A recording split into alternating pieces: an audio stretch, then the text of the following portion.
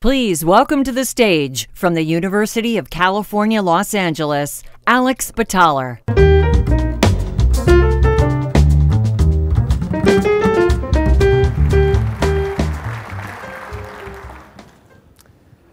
Hello everyone, my name's Alex Bataller. I'm very happy to be here today, and I'm really honored to have been selected as a DARPA Riser and to have this opportunity to share with you a vision I have for harnessing a new state of matter. And what I'll be presenting today, this new state of matter can best be described as a dense plasma condensate. And actually I have a treat for you today. This is a little bit of a last minute change, but I'm going to try to create this dense plasma condensate before your eyes. All right, do a little magic. So this work was done at UCLA in the physics department under my advisor, Professor Sept, and funded by DARPA and the MTO. And a special thanks to Dr. Daniel Purdy for help making this research possible. So what is this dense plasma condensate? And how did we find it? Well, we first found it in what is known as sonoluminescence. And this phenomenon has been nicknamed a star in a jar. And as you see, a bubble that is trapped in an acoustic field is made to oscillate within a fluid. And in this video here, you see a bubble that grows with a slow growth phase, followed by a rapid and violent accelerated collapse. And what happens here is the gas inside of the bubble is compressed, it's heated, and right at the moment of collapse, right at the very minimum, right there, you see a brilliant flash of light emitted. And that flash of light comes from what is known as a dense plasma condensate. It is an extreme state of matter, and this state of matter occurs when you reach near liquid density plasmas and temperatures of over 3 times the surface of the sun. But what's quite remarkable about this phenomena is that it is actually very robust and not that difficult to create. In fact, all it takes is a simple flick of the wrist. And so let me try to demonstrate that for y'all today. All right. Everyone see that? All right, do it on this side. Maybe? All right. So this idea that we can recreate this dense plasma in a quite robust way, this led me to the idea that since it's a thermodynamic state of matter, surely we can make this outside of its liquid confines, and by doing so, try to use it for different technological applications. And this was the goal of my thesis work. And so this is exactly what I was able to do. I was able to remove the star from the jar, and I was able to recreate the sonoluminescence plasma in 3 different ways. And the first way was through acoustically driven, using sonoluminescence and studying the light emitted. The next was optically driven. By focusing an intense femtosecond laser pulse into a high pressure gas, you're able to ionize and heat up this plasma to the same kind of conditions. And finally, I also took it one step further and tried to do this electrically. And this is no more than a spark discharge in a high pressure gas. And in all of these cases, all 3 of these cases, we are able to reach the same kind of temperatures, the same kind of densities, and achieve the same kind of flashes of light. And so why is this so special for us? Why do we care so much about this plasma? What makes it so unique? The reason why we like this plasma so much is because of the light that is emitted. The light that is emitted that you saw from those flashes of light come from what are known as black body radiators. This is a black body radiation, and it is an intense, and because these plasmas are so hot, they emit an enormous amount of ultraviolet radiation. And so why is this light source so important?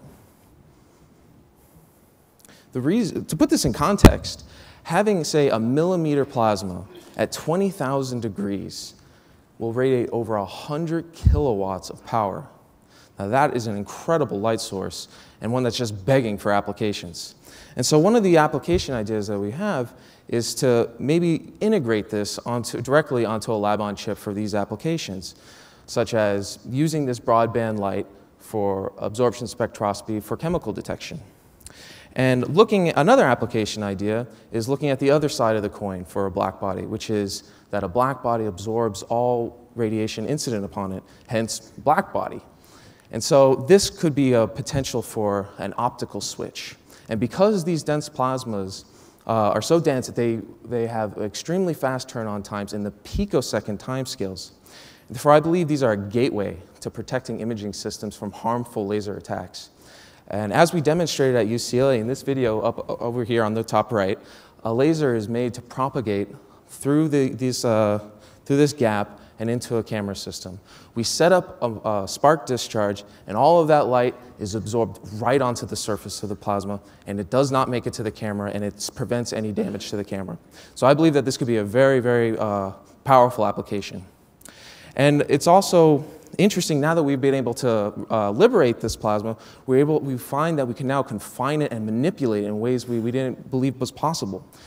In some cases, we've been able to acoustically confine the plasma away from the walls of the container. Now, this is a really big deal because now we can use these potentially for plasma thruster applications. Because we can get the plasma off of the walls, they can achieve much higher temperatures and survive for greater periods of time because it's not damaging the walls anymore. And so let me just wrap this up by saying that this started as just a simple scientific curiosity, but it has completely evolved into this new technological application that we can use for all sorts of wonderful new ideas. So with that, thank you very much, and I hope you enjoyed the talk.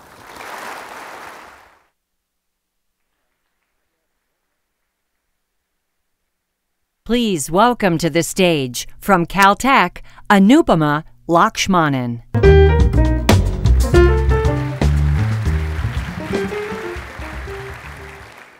Good morning, everyone. I'm Anupama Lakshmanan, a graduate student from the Shapiro Lab at Caltech, and today I would like to share with you our vision for developing cellular agents for simultaneous diagnosis, monitoring, and treatment of brain disorders non-invasively.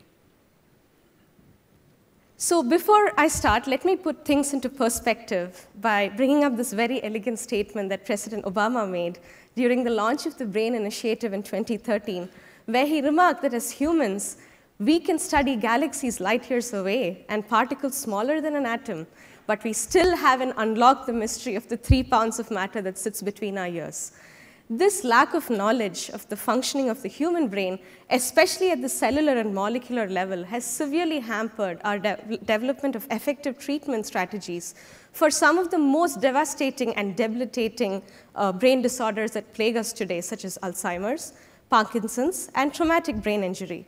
So brain disorders are a growing problem that needs immediate attention. If we look at central nervous system disorders, they constitute more hospitalizations than any other disease group, including heart disease and cancer. And the global cost of mental health conditions is estimated to increase to almost more than $6 trillion by 2030. So we clearly have a challenging situation in our hands.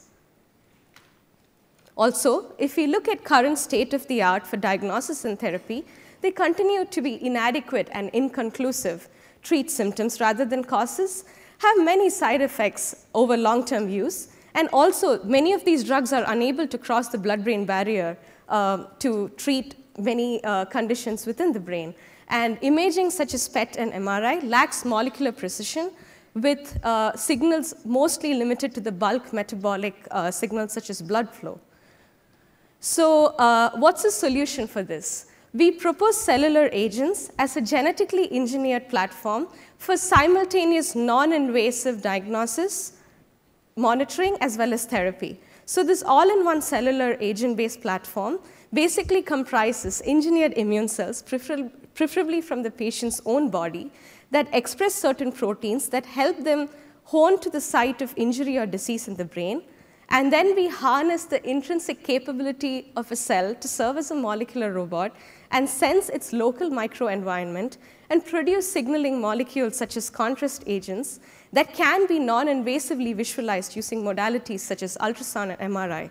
Not only that, these will also trigger downstream signaling cascades that secrete neuropeptides and growth factors for localized treatment and therapy.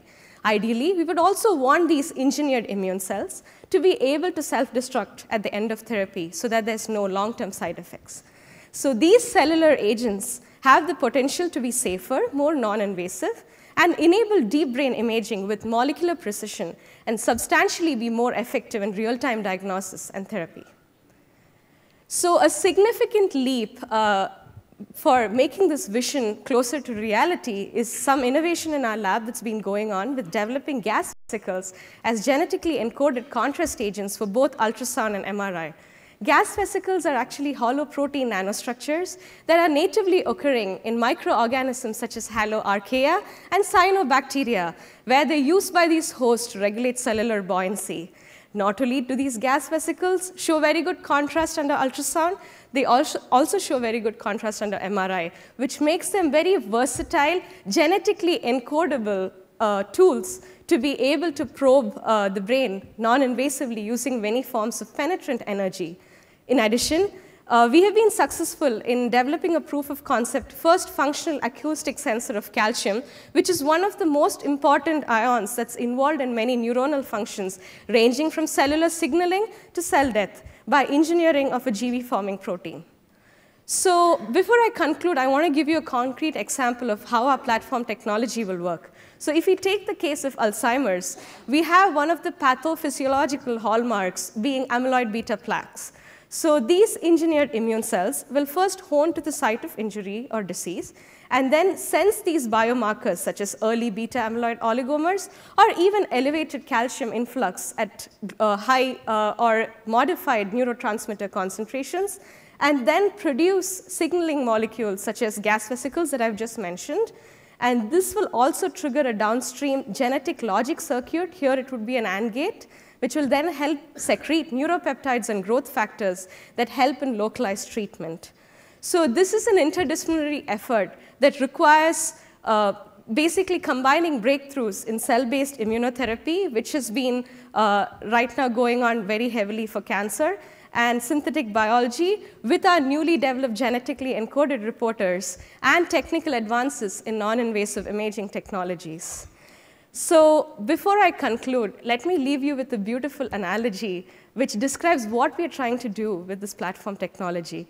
Imagine sitting in a movie theater and watching a movie about the functioning of this amazing organ, the human brain. Instead of just getting snapshots of the beginning, middle, and end, what if we could get a continuous real-time feedback that lets us distill the intricacies and complexities of how cells communicate and also how treatment is going on? This would definitely help us not just appreciate the functioning of the brain at a basic biology level, but also come up with more effective preventives and treatments to solve some of the most devastating brain disorders that plague the world today. Thank you very much.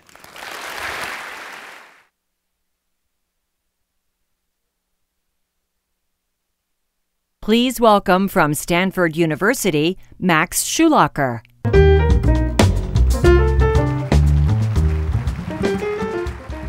All right, wow, thanks for the kind welcome. Today, I am very excited to be speaking about how we can revolutionize information technology by achieving the next 1,000x gain in computing performance. Electronics truly make the world go around. And with the exponentially growing availability of big, abundant data, combined with, for instance, 1 trillion sensors, which will soon be connected to the Internet of Things or the cloud, electronics can have a dramatic impact in our lives, with applications ranging from genomics for personalized healthcare to the military, to science and research, all the way to security. Yet, despite this promise, there is a major obstacle, which is that the computational demands for these future applications far outweigh the capabilities of electronics today. So without drastically improving the performance of electronics, these future applications will remain forever in the future. So how do we improve computers today? Well, on one hand, we try and make a better switch, a better, newer transistor. While this is important work, there are 2 huge problems with this. First, for many of these new technologies, we can't even build them yet. They only exist on paper. And this is obviously a major obstacle when a chip today can require over 1 billion with a B transistors. And secondly, even if, and this is so important, even if you could give me the best possible transistor in the entire world, I would still only be able to speed up these future abundant data applications by a maximum of only 10%, as the device inefficiencies themselves only account for a very small portion of the total system inefficiencies. So a second separate way we try and make a better computer is by inventing new computer architectures, such as multiprocessing cores or specialized accelerators. Yet this, too, also has major drawbacks. There are only a limited number of design tricks we can play, and we've played all the easy ones already. So we're quickly reaching a regime of diminishing returns. So the question is, how can we reach this target of achieving more than 1,000x gains in computing performance? Because such massive gains are required if we want to enable some truly awesome applications, such as turning the cell phone in your pockets into your own personalized doctor, lawyers, nutritionalists, financial advisors, etc. Well, the answer lies in realizing new nano systems, which is when we take emerging nanotechnologies, which enable new devices, new fabrication techniques, new types of sensors, etc., and only by overcoming questions such as imperfections can we then combine all of these benefits in order to realize revolutionary system architectures, which in turn enable us to realize a whole new class of abundant data applications. Now, while each sphere of work is still important in its own right, it is only by combining the right emerging nanotechnologies with the right system architectures for the right class of applications, which allow us to achieve these massive benefits. Now, admittedly, this is abstract so far, so let me give you a very concrete example. This is what a boring two-dimensional computer chip looks like today. And this is a new three-dimensional nanosystem, which has multiple layers of computing logic built directly on top of one another, with interleaving layers of memory storage, with ultra-dense vertical connections connecting these multiple layers, truly embodying computation finely immersed in memory. And I want to highlight for you that such a chip would be impossible to build with not only today's technologies, but more importantly, with today's conventional thinking and approaches. So how can we build such a 3D chip today? Well, the key to enabling such new system architectures lies in leveraging new nanotechnologies. For logic, we can use carbon nanotubes, which are rolled up sheets of graphene and can form very high performance transistors. For the layers of memory, we can use emerging memory technologies. And due to the unique fabrication of these new technologies, we can build them directly on top of one another, allowing us to connect layers of logic and memory with ultra-dense vertical wires. And thus it is the combination of these new nanotechnologies coupled with the new system architectures, which these new technologies naturally enable, which allows us to achieve this massive 1,000x gain in computing performance. Now, I want to leave you with the most important message of this talk, which is that nanosystems are not just dreams or pretty pictures in a PowerPoint, but we can build them today in our labs. I'm very excited to show you the world premiere of our latest and most advanced nanosystem, 3D SmartSense, which has interwoven sensing, memory, and computation. On the top layer of 3D SmartSense, we build over 1 million sensors built from carbon nanotubes. And in this instance, these are gas sensors. These sensors feed their data directly into a layer of memory built directly underneath, which is then computed on with a layer of logic, which is built directly underneath that.